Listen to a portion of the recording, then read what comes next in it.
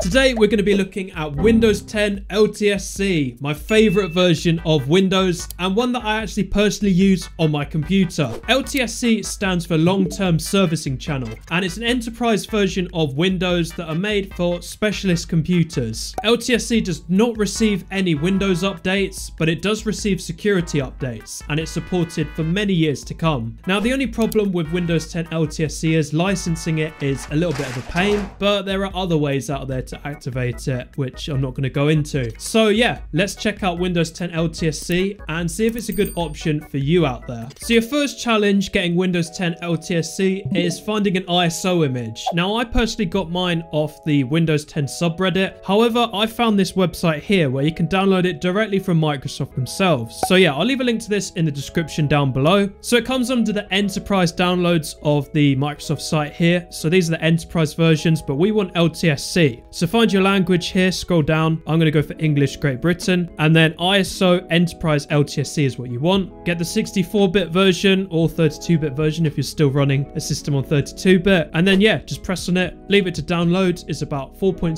gigabytes. Right, so we've got the ISO, it's downloaded. Then just get a USB stick, as always, plug it into your computer. Now, I've actually finally listened to you guys, and I've got Ventoy, so we don't need to use Rufus, we don't need to keep wiping our USB and installing just one operating system on there. We can have loads. So if I go here, as you can see, we can drag on multiple ISOs onto one USB. Thank you to everyone who suggested this in the comments. It's been really helpful. And yeah, as you can see, I've got my version here, but we're going to put this on the USB. Now, if you don't know how to install Ventoy, then I'd suggest just looking it up. It's very easy. You just double click, install it on your USB, and then you can just drag in ISOs and boot off multiple ISOs if you want. But if you don't want to do that, you can always just use Rufus. Pretty easy. You just wipe your USB, select the ISO, and you're good to go. So I'm just going to copy this ISO onto the USB, and then we'll boot off it and we'll check it out. Right, so yeah, we just boot off our USB like this. Ta-da! We have got Ventoy, finally.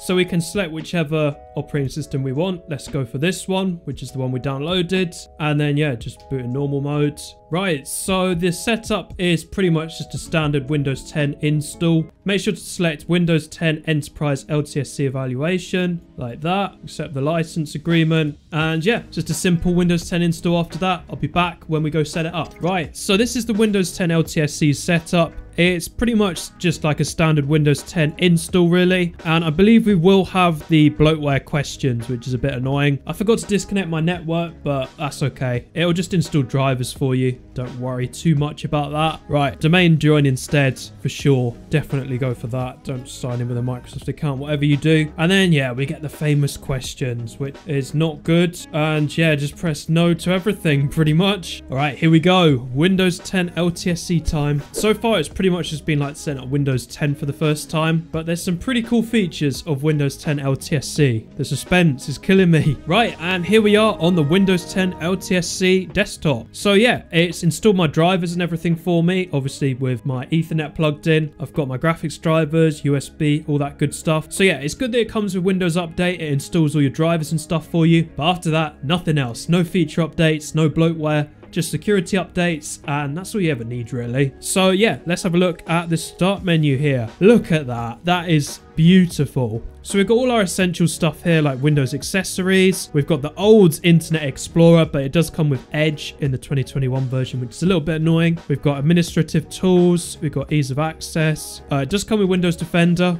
obviously being a Microsoft product. And then we just got the Windows system. So yeah, no Office, no adverts, no Candy Crush, no bloatware. That's literally it. What you see is what you get. So really good. There's nothing pinned to the taskbar here. So we're just going to go ahead and untick that. We're going to hide the search box, and then we're just going to put the File Explorer there like that. Now you will see text down here, Windows 10 Enterprise LTSC Evaluation. Like I said, licensing, I'm not going to go into it, but you can get rid of that and activate this as a home user. It's just not very legal. So yeah, if you're coming from Windows 11 like I was, this is going to feel like a bit of a downgrade, but it's really stable, it's really secure, and you just need to set up everything once, and then that's it. So if we look at the task manager here, let's have a look at the all-important processes. So if we go to performance here, as you can see, we've got 128 processes from a fresh setup. Now that is quite a lot, like that's more than like a custom operating system, but we can do something to reduce that. And for a standard version of Windows directly from Microsoft,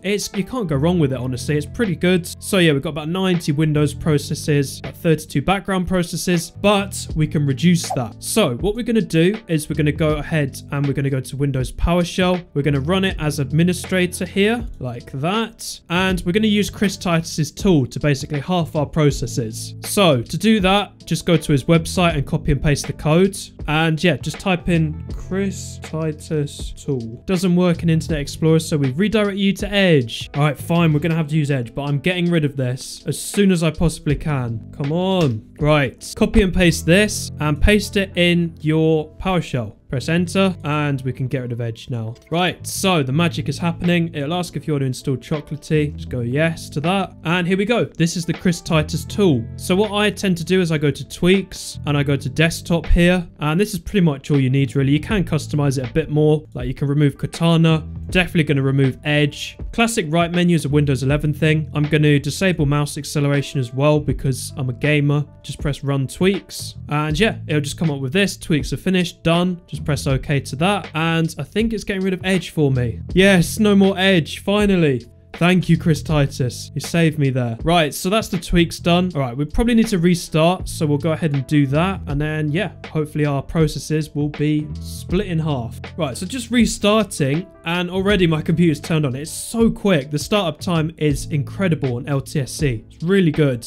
So, yeah, then just task manager. 62 processes. Let's go. So, yeah, this is really good. You know, we haven't had to install a custom operating system directly from Microsoft. We've installed it ourselves. We've debloated it using Chris Titus's tools. And now we've got 63 processes. So if you don't trust custom operating systems out there, or my ranting video kind of put you off them, get Windows 10 LTSC. It's brilliant. You just make it yourself. And this is what I personally use on my main computer. And I've had no problems with it whatsoever. So yeah, now just looking at the task manager, we've got about 37 Windows processes, which are all the kind of essential ones really. And then we've got 27 background processes. So yeah, really good. We've also kept obviously Windows Defender as well, which is recommended. I know it's not the best, but it's definitely recommended to have some kind of antivirus on your computer. So Defender just does the job, I suppose. And considering we've got about 60 processes on our computer with Defender, I'd say it's pretty good going. Right, now Edge is gone, we're going to need a web browser. So I've just gone ahead and gone to the old Internet Explorer here just to download Firefox. Wouldn't recommend using the old Internet Explorer nowadays. So just get your web browser of choice, whether that be Firefox, Brave, Chrome, whatever. I'm not judging. Now we're just going to do a couple of other post-install stuff and then we'll do some gaming. So I'm going to go ahead and set Firefox as my default browser now,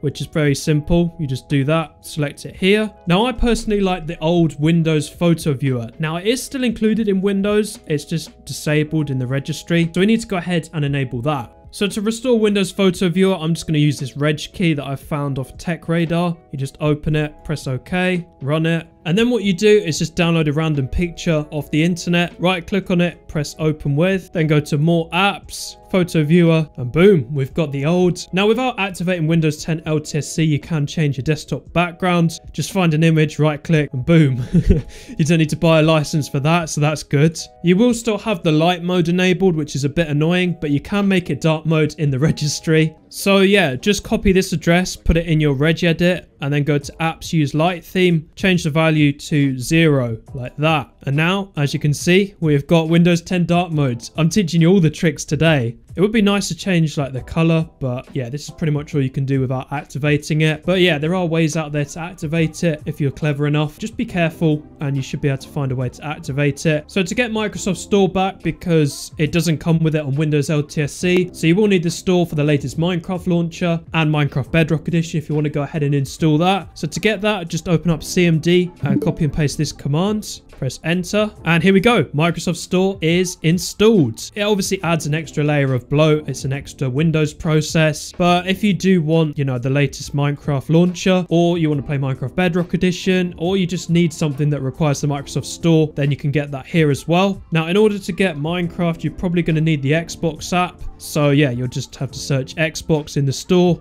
and just go ahead and install this. This really hurts to do this, honestly, because we've just spent ages debloating Windows 10 and installing a special operating system, and now we've just got to go ahead and get all the dependencies just so Minecraft will work. It's so annoying. And then you'll probably need to fix some of these because the Xbox app requires all these dependencies, which is really dumb. I've tried to install the bare minimum myself, but it never works. So you have no choice but to install all of these, including the feedback hub, identity provider, game bar. Yeah, just go ahead and install all these. Honestly, I don't know why. Why did Microsoft have to buy Minecraft? It's so annoying. Alternatively, you could just install a client and just be good to go. But if you want the actual Minecraft default launcher, or you want to play Bedrock, then you're pretty much stuck doing this. I mean, look at this. Feedback hub, game bar, Xbox game bar. And then if we go into our task manager here, performance, 99 processes. Oh, it pains me. It really does. But hey, we can now play Minecraft on Windows 10 LTSC, and we can also play Bedrock as well if we want to go ahead and do that. Alternatively, get a client, please get a client, or use Multi-MC or Prism Launcher or something like that. But yeah, I just did it this way because I hate myself. Now, there are ways to get Minecraft without the Microsoft Store. For example, on Chris Titus's website, I'm pretty sure he's got a way to install stuff without the Microsoft Store. But for something like Minecraft, I'd say because it always needs to be updated and it will need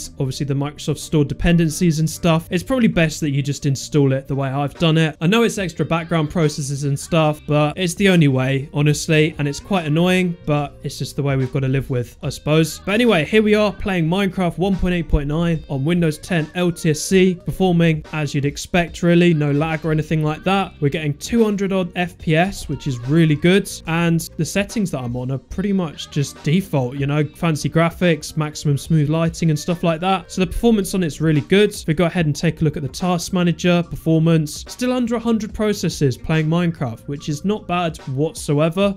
We've obviously got our graphics drivers installed as well. Windows Update did that for us. And yeah, it performs really well. Really good performance. I'm sure you get even more if you used a client or whatever. And yeah, it's just a really good version of Windows that I always install on all my computers. Like, even when I didn't know much about computers, I always went with Windows 10 LTSC just because of how good it was and how there was no bloatware and I didn't have to spend ages using debloater scripts and right-click uninstall, right-click uninstalling everything on the taskbar, uninstalling everything on the start menu. So yeah, it's good. I'd highly recommend it. You will have problems obviously licensing it and maybe obtaining it in the future, but yeah, this is what I use on my personal system. In fact, I'll get switched over to my main system now. So yeah, this is my main system on Windows 10 LTSC. I've got all my stuff installed, everything all moved over and stuff like that. I've obviously had to get Bedrock Edition and the new Minecraft launcher, obviously with the Microsoft Store and all that kind of stuff. It's a little bit annoying, but yeah, that's pretty much what I've got to live with. So if we take a look at my background processes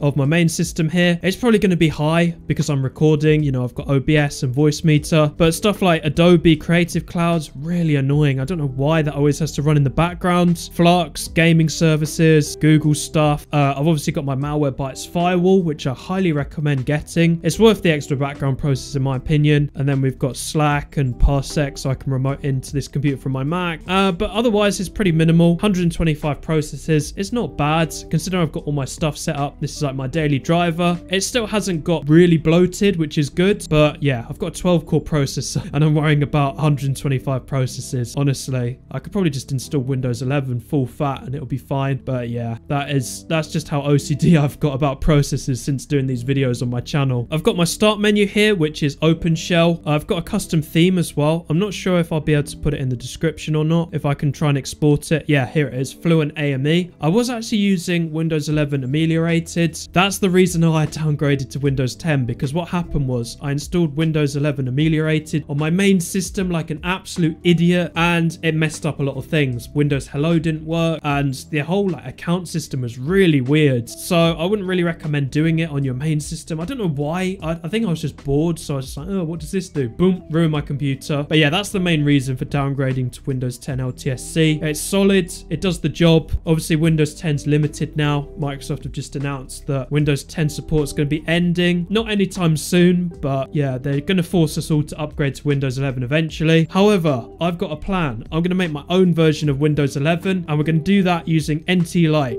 I've actually been messing around with this software quite a lot, making my own little Nitro OS, and I'm going to show you guys how to do it very soon. So make sure you guys look out for that video. Get subscribed down below and turn on post notifications so you know when that video drops. And yeah, that's going to be the video, guys. Hope you guys all enjoyed this little look at Windows 10 LTSC. Let me know if you try it in the comments and how you get on with it, and I'll see you in my next video. Peace.